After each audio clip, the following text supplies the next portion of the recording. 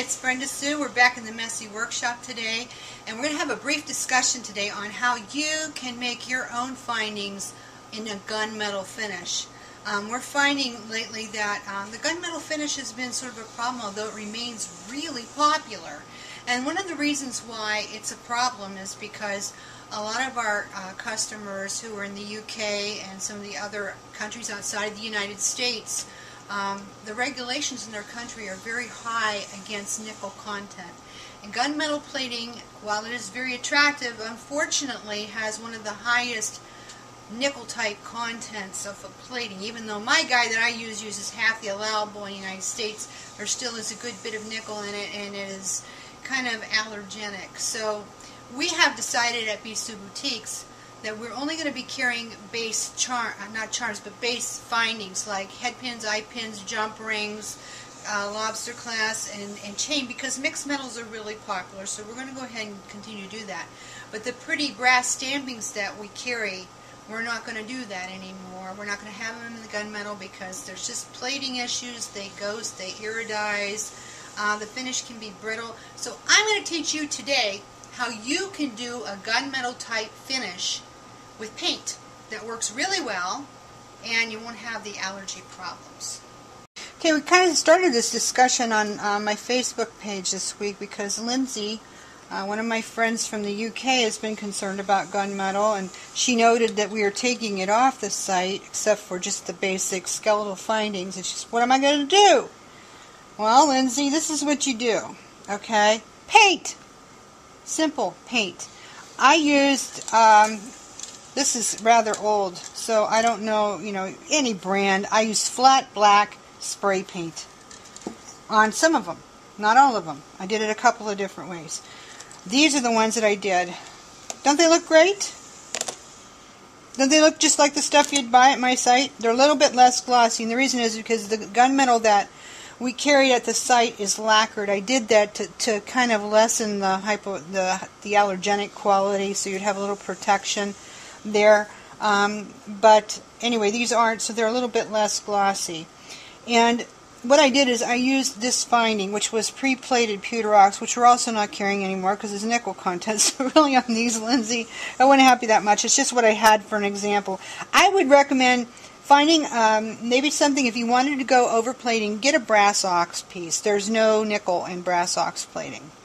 And the reason I did a plated piece under here is because it gives the spray paint a little bit of tooth, and I just kind of liked it, so that's why I did it. So that's one way you can do it. And on these, now they're very matte, so I kind of thought that it might benefit from a little bit of sponge diamond glaze over top. So this one, I see I got a little high place that I need to catch. There's a little ding there, so I'm going to do it on this one. But basically, you see, it's almost like we're lacquering it. Some kind of a fuzzy thing going on the back. But it'll give it a gloss. And then that way, when it cures, I guess there's some fuzz going on here. That's giving me some fits. It'll give it a gloss. And this won't take a real long time to cure. Now, ultimately, I'd rather see you do ice resin on a paintbrush or a sponge, because diamond glaze has its place. That's why we still carry it. I think it's a fine product. In fact, this week on some of the freebies that are going out, we have some little samples. If you live in the United States, because we can't ship it outside, so Lindsay, this wouldn't help you, doll. But it's a crafts product, and it's just not as good as ice resin. But it's just fine. For this application, it's just fine. See how nice that's going to look when that dries? It's going to look just great. There's just a little ding right here. Now before you do it, because this is spray painted, sometimes you'll get these little dings with that. You might want to take some paint or a marker, Sharpie marker even, and just fill it in a little bit. This is going to look fine. You'll be able to use it. Now, of course, this won't be a piece that you'll manipulate. This is like a brooch top. So, anyway, that gives you a good idea. Now, these pieces, I didn't spray paint. I used, in fact, let me bring this back over here because I don't want to ruin my white surface. I used apple barrel acrylic gloss that you get from Pacatans, Michaels, Hobby Lobby, any of that. We don't carry this because you can get it anywhere. I used this. It's like $2 a bottle. Really, really inexpensive. And I just sponged it on there. You know, just like this. I'm going to go over this again just to show you how I did it. Just like this. Sponged her on. Front and back. Now this one isn't accepting it as well because I'd actually spray varnished it. So it's kind of like finished, but I saw some little parts I missed. This was raw brass, like this. See, this is raw brass. I went over raw brass on this. So it was not plated first. Okay, so I got it front and back. And then when you spray paint it to seal it, you're going to need to do it front and back, okay? Now sometimes what I do when I'm trying to make a gunmetal painted type finish, this is really more like what they call Japan black, which is like a lacquer, not so much gunmetal.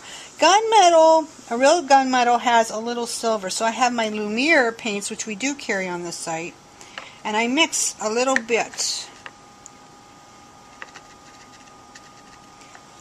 And you just get a little bit more, I might even take just some silver on its own. A little bit more of an authentic gunmetal look, because gunmetal is not really black, although sometimes some of the stuff we've got back from the players was black as night. But it actually has tiny elements of brown and silver in it. So you might want to experiment with your paints. I would suggest brown, dark, deepest chocolate brown, black as night black, and a little bit of silver mixed together and see what you come up with. And then what you do, after this is dry, very dry as a bone, what you're going to do then, you could use the Judikins Diamond Glaze, but it's filigree, so it may not fill in well. I would, in this case, because it's filigree, do a clear acrylic sealer in a matte finish. And then that, oh, I'm painted, look at that. And then, you know, let it dry, and you should be good. The only thing is, the same as with gunmetal that we have plated or that you paint, it does not manipulate really well. So you're going to have to be careful when you manipulate it that doesn't chip. If you manipulate it and it chips, though, and it's a painted surface, guess what you can do? You could just go back in and paint it and cover it again, and it'll be fine. So there you go. There's a homemade gunmetal finish that will work well and won't have the plating problems and the allergy problems so much as you would with something with nickel in it.